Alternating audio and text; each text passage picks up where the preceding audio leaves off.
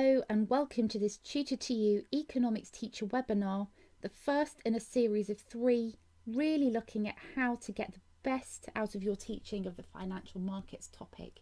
This webinar focuses on money, its roles, its functions, how it's created, and central banks. Before we get going on the main body of this webinar, I just want to quickly draw your attention to our upcoming Grade Booster and Flying Start economics workshops coming to a View Cinema near you very soon.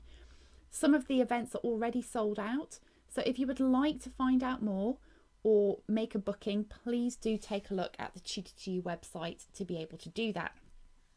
Some resources we think you might like. Firstly, our synoptic placemats.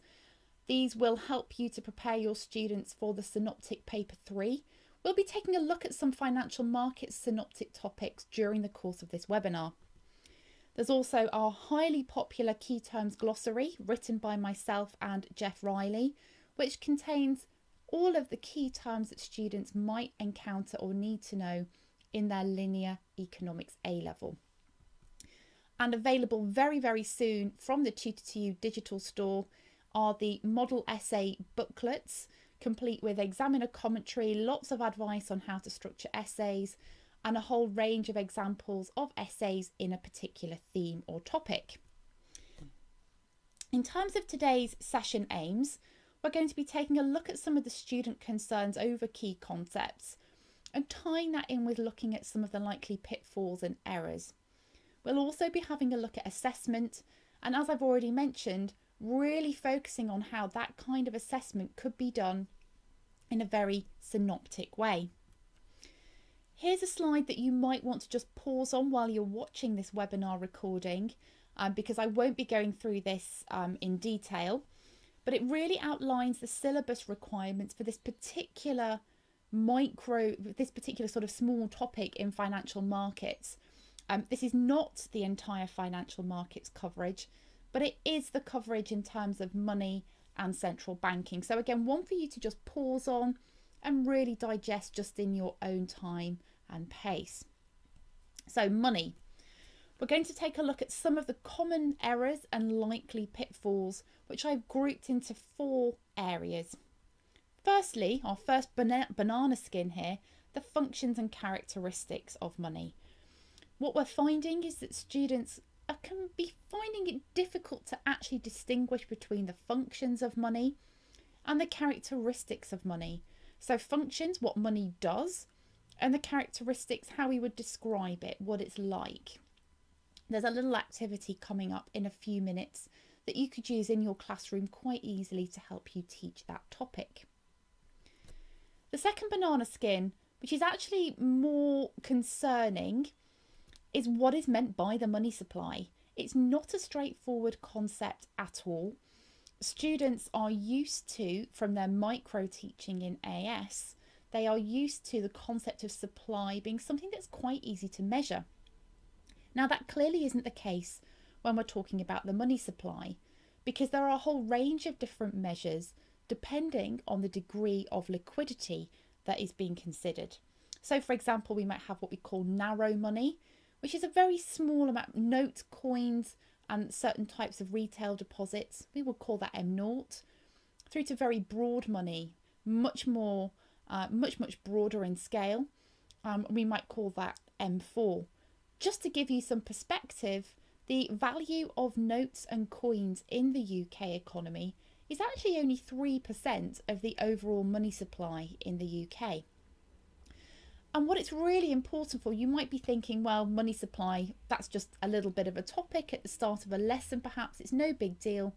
But actually students do need to have a reasonably good understanding of the money supply in order to help them generate those synoptic links that they will need for paper 3.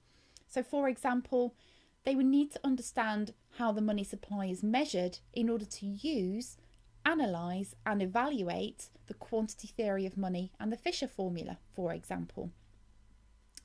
They should also understand that globalisation has had a reasonably big impact on how we understand the money supply, the role of international banks and deregulation in general in the financial services sector has meant that, in a sense, the money supply has increased and is under less control of the government perhaps or central banks than it has been before.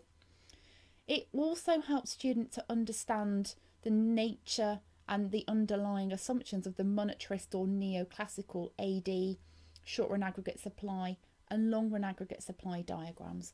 So the point here is not just that the money supplies can be difficult as a concept, but that an understanding of it has a big impact on other areas of your teaching.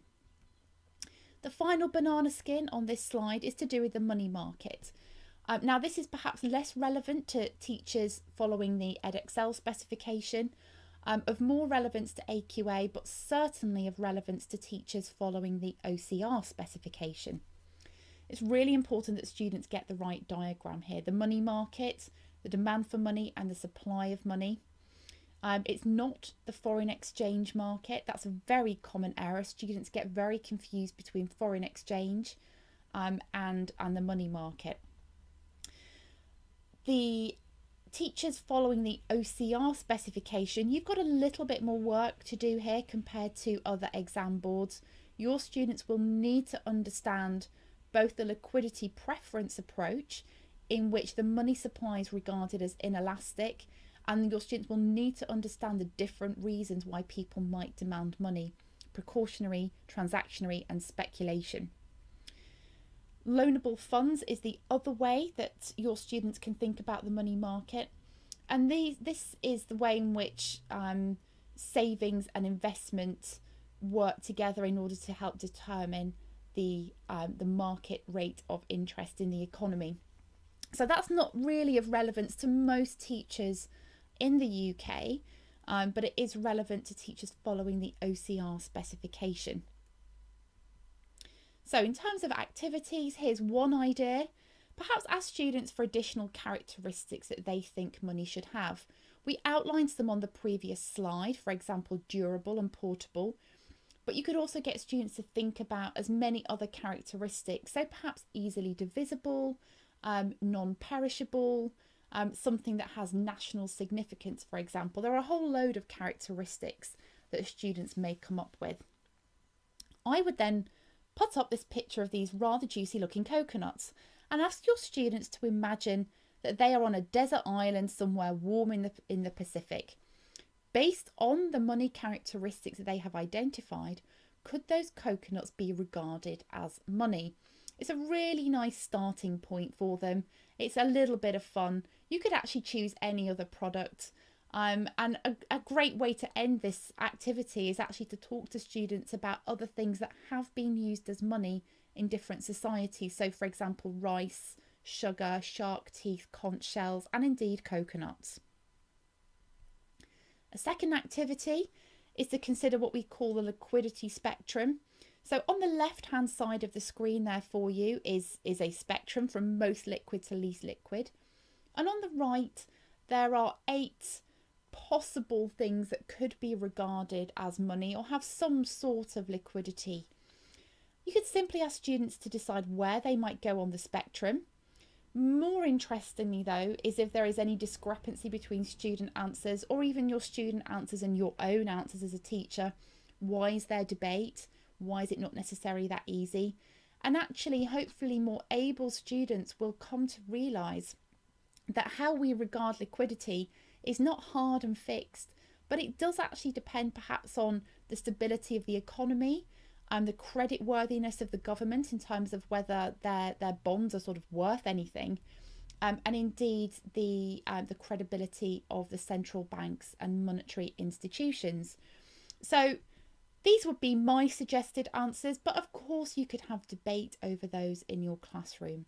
But again, that's something you could easily just take a screenshot of and print out for students and have a really good discussion. So in terms of how money could possibly be assessed, the most likely in our opinion at Tutor2U is that top band there, multiple choice questions. The topics we've looked at so far in terms of the roles and function of money, perhaps demand and supply of money, really lend itself to multiple choice questions in terms of definitions, diagrams, thinking about the liquidity spectrum, and perhaps also some synoptic links with other topics. We've made some suggestions there. There is a chance that it could come up as some sort of analytical question, an analysis question, the green band in the middle, about using diagrams to explain the impact of changes or the importance of the money market for an economy. It's probably pretty unlikely that there is enough material there for discursive or evaluative questions. But again, what I really want to encourage you to think about is the synoptic importance of this. And again, we'll come back to this as we work through this webinar. So, moving on to our second big topic of this webinar, the role of central banks. I've taken the 8 roles or functions that are appearing on the screen right now directly from the Bank of England website. The top 4 that I'm just highlighting now are the roles that are specifically identified by the Edexcel syllabus. So if you are an Edexcel teacher, it's those 4 that your students must know in terms of central bank and their roles. And again, I really want to encourage you to think about thinking synoptically with your students and constantly evaluating everything that you're teaching. So for example, different countries have a slightly different perspective on the role and function of their central bank. Their central banks will have different functions depending on, say, the degree of development in a particular economy. They'll have different targets. They'll use different policy instruments. So, for example, countries which have a fixed exchange rate will use their monetary policy and their central banks in a different way to countries where there is a free float exchange rate. The final bullet point there is quite important. Central banks will operate differently depending on how independent of government they are, and in a sense the degree to which governments provide targets or require central banks to comply with other government policies. So always take the opportunity to evaluate wherever possible. One way of helping students to develop their ideas in this way is to play the Whose Bank Am I game. This is so easily adaptable. I'm just going to show you 2 examples here. So for example, flash up a picture of a country's central bank. Ask students to work out which central bank it is. Now this one is the US Federal Reserve. And then you could ask students to go away perhaps and find out some key features. I've identified some there. This bank, very hard to get a picture of this one without the giveaway flag in front, but this is the European Central Bank. And again, some key features of that central bank just jotted down there. Quite easily extended, quite an easily extendable activity, and quite fun as well for students, just a little bit of something different. Thinking about the creation of money. Now, I think this is something that teachers of the older generation who were teaching economics before the Curriculum 2000 changes have probably been dusting off their money creation notes. This was on the old A-level specifications when in the days where A-levels were linear before the modular system was introduced. Lots of the key terms that appear on the left-hand side of this screen are not necessarily terms that appear specifically on the exam board specification. We get a lot of questions into Tutor to You asking us whether students need to know certain topics and the degree to which they know them. Now, our guidance is that if the word or phrase does not appear specifically on the syllabus, then a specific question should not be asked about that concept. However, there is a whole range of terminology out there that will help students to actually answer other questions. So whilst a question may not specifically require these key terms and phrases, students can of course deploy them effectively in other ways. So all of the words on the left there in the blue boxes are entirely relevant when we're talking about expansionary monetary policy at A-level standard rather than just AS. The purpose of this activity on the screen at the moment is simply to show just a quick way of building in key terms and definitions without it just being the usual run-of-the-mill PowerPoint, key term definition. providing a selection and seeing if students can use their initiative to work out how to connect the key term to the correct definition. So the arrows that have now appeared on the screen should provide the correct answers in this case. And the point I've already made, thinking synoptically, no, these key terms may not appear on your exam board syllabus, but actually the concept of fractional reserve banking, for which all of these key terms are related, that is effectively expansionary monetary policy, and students are expected to know the up-to-date features and types of modern monetary policy. So in a sense, you really need to be thinking above and beyond what words specifically appear on the syllabus. So how is money created? The very first approach I'm going to show you is the way that appears in nearly every economics textbook that I have seen, and is certainly the way that this was taught pre-curriculum 2000. So if we imagine going from left to right across the screen, effectively what happens is that the central bank creates narrow money, and it lends to commercial banks, or perhaps a slightly more modern twist, it makes asset purchases, which is what we're calling quantitative easing. So the value of deposits actually rises in commercial banks as a result of the creation of narrow money. A proportion of those deposits is then kept by commercial banks if the country has a required reserve ratio that will be dictated for them, and the remainder is lent out. So just to think about this in terms of practical numbers, suppose that the central bank creates an extra £100. So that goes into deposits in commercial banks. If the required reserve ratio is 10%, then the commercial banks will save 10%, so £10, and they will lend out £90. That £90 we then assume is deposited back into commercial banks, who can then retain 10% of that, which is £9, and lend out the remainder, the 90% remainder, which is £81. So already in this process, the value of our deposits equals the initial £100, the secondary £90, and then the £81. And this process continues. The multiplier there is 1 over R, where R is the reserve ratio. So that's the traditional view. And that is still, in a sense, the main way in which money is created, but it's certainly not the only way. And it's really important, we think, that your students understand the modern aspect. So commercial banks don't just have to wait for the central bank to create money and deposit it. They can actually raise additional capital through issuing shares or bonds, and that then allows them to lend. The process is exactly the same from that point onwards. The key point is that actually central banks don't have to initially create the money. So just a little up-to-date perspective on that.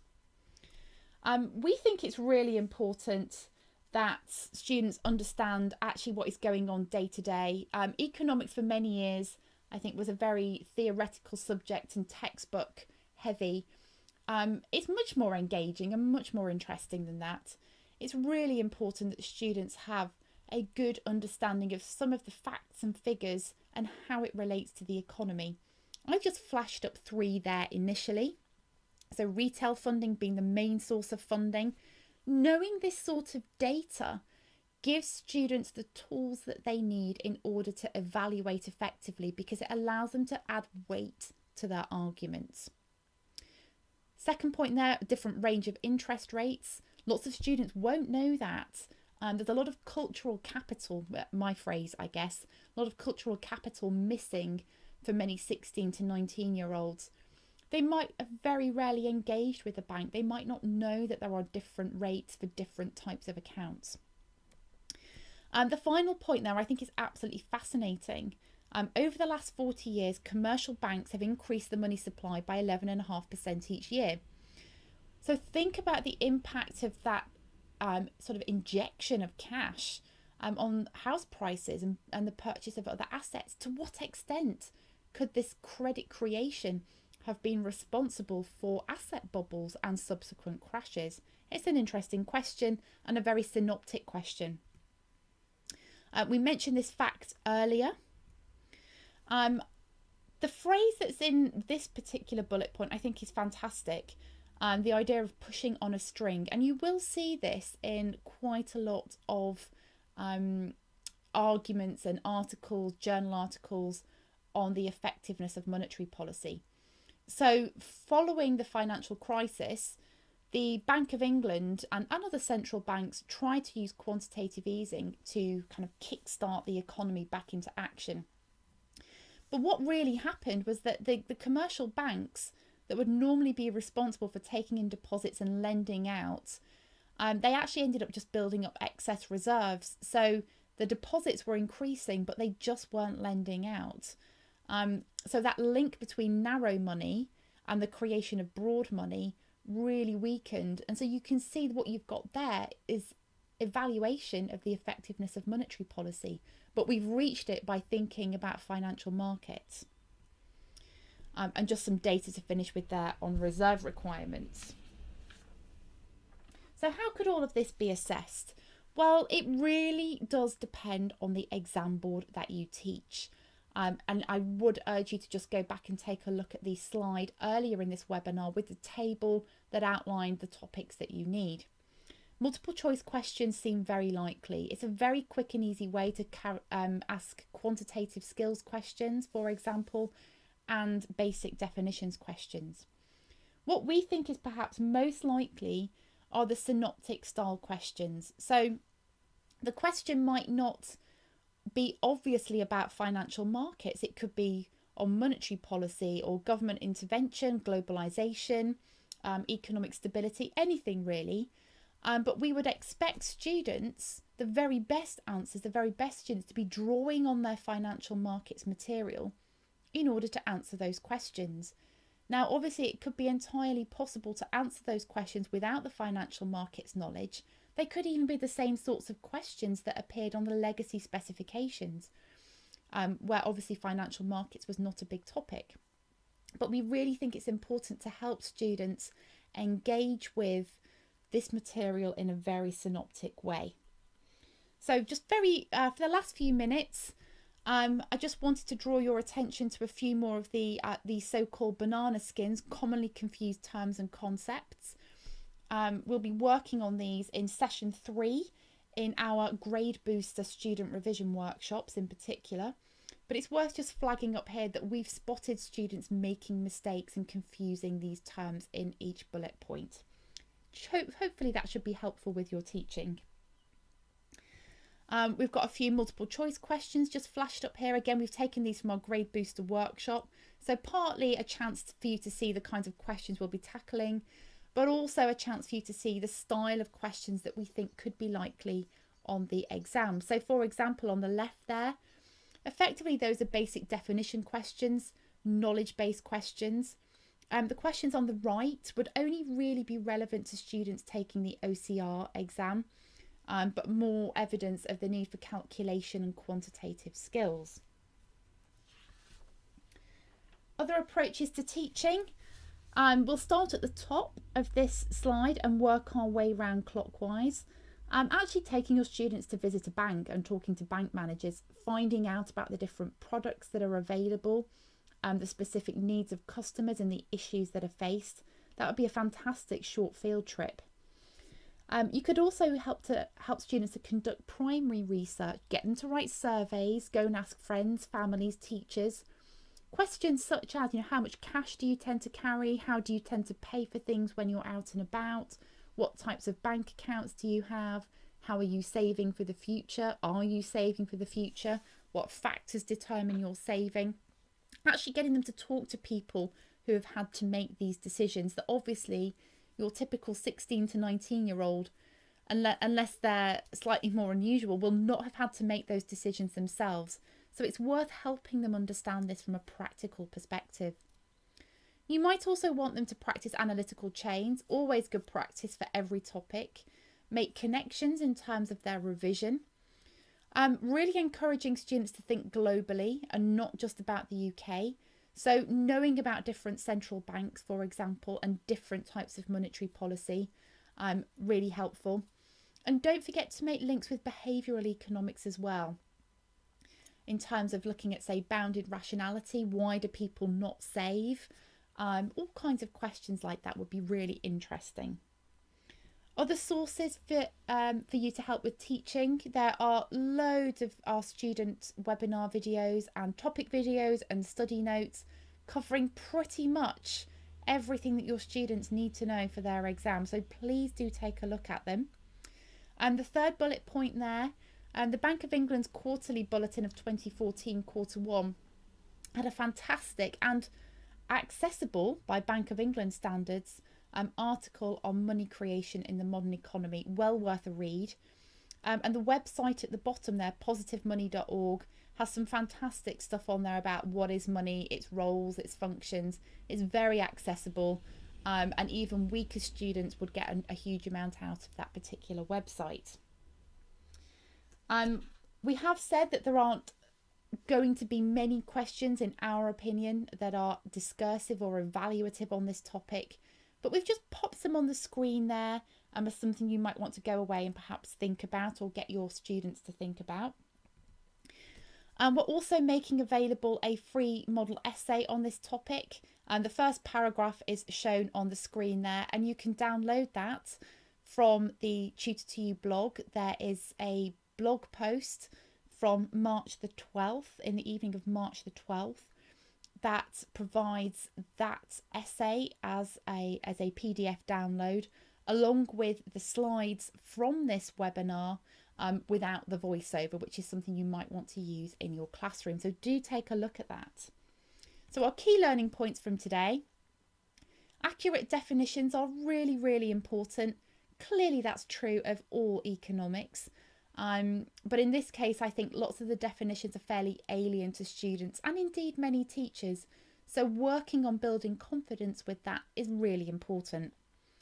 We also think that financial markets material is likely to be used in fairly unexpected places. Really encourage students to bring in their knowledge of financial markets into any other question where it could be relevant. And having up-to-date knowledge about banks and financial markets is really important. So that brings us to the close of this first Teacher Financial Markets webinar. There are 2 more for you to look out for. The recordings, the slides and the resources will all appear on the Tutor to You blog in the coming weeks. In the meantime, if you have any questions, we're always really happy to hear from you. You can email me on ruth@tutortoyou.net and I'll do my best to get back to you. Thanks for your attention, and hopefully we will see you at CPD events, either face-to-face or online, or our student workshops very soon.